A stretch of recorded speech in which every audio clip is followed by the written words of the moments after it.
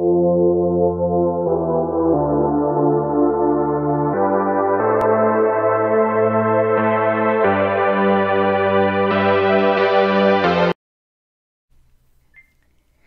there, it's Stephanie Shea, Chief Astrologer for janspiller.com with your monthly horoscope, and this one is for you, Leo. Happy birthday! This is your special Leo August birthday horoscope. If your birthday was at the end of July, hope you had a great one. If it's coming up in August, have a wonderful birthday. The sun is going to be shining in your sign through August 21st, and that's really going to highlight your personal gifts. So the new moon is also in your sign on August 18th, and that signifies your astrological new year. It's a really important one to set your intentions, not just for the next moon cycle, but for your year ahead between now and your next birthday.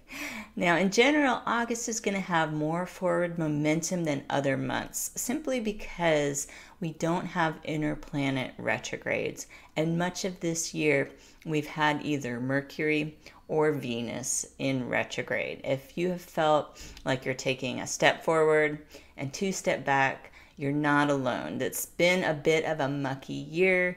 It's important to have these retrogrades, however, to help us slow down and reconsider what we're doing, so we're not just on autopilot.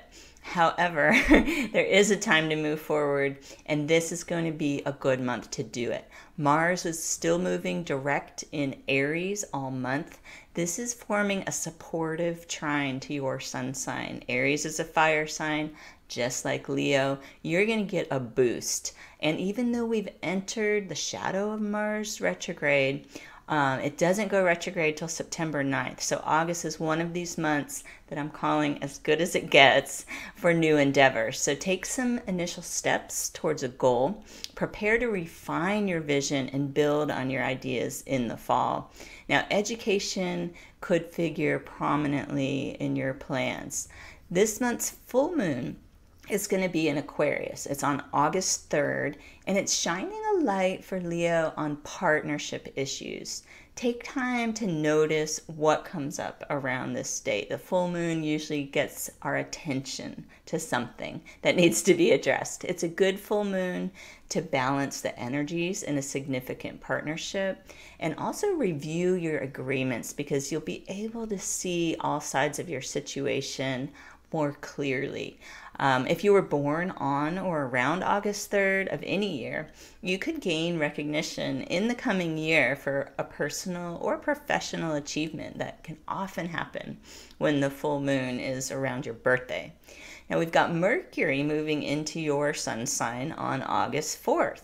And this is really supporting your self-expression. I would wait until after August 4th to initiate important conversations. You're going to be able to more easily find the right words when Mercury has moved into your sun sign. It'll feel a bit easier and more natural to say what you need to say. And the emotional intensity of that August 3rd full moon will have died down as well. So that's a benefit. It's a great month to initiate creative projects and share your ideas with others. So definitely take advantage of that energy. We've got Venus moving into Cancer on August the 7th. This will shift the energy from the more chatty aspect of Venus in Gemini. Maybe there's been a lot of talk and conversation, either with friends or with your partner.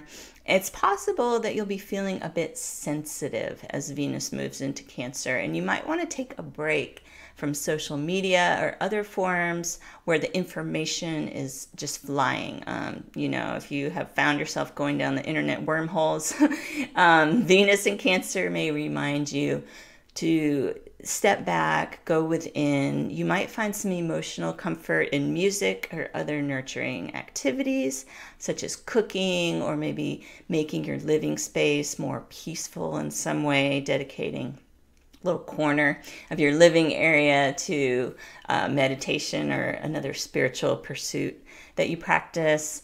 Now, this month's new moon will be on August the 18th. It's at 26 degrees of Leo. If you were born on or around this date of any year, you're slated for some really big new beginnings in the year ahead. But all Leos can benefit from this new moon. Definitely set your intentions not just for the coming moon cycle, but for the whole year until your next birthday. This is a big one. Now, the sun is going to enter Virgo on the 22nd. This will help you to organize your finances.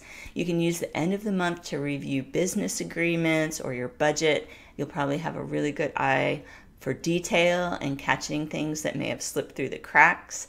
You're likely to feel motivated to get to work on a money-making idea. And it's also a great time to put your idealism into action. Consider volunteering to be of service in some way. So you can see there's a lot of potential in this month ahead. I hope you can make the most of it and have an excellent birthday month, Leo season, while the sun is in your sign. And be well, take care. I'll see you back here next month with your horoscope.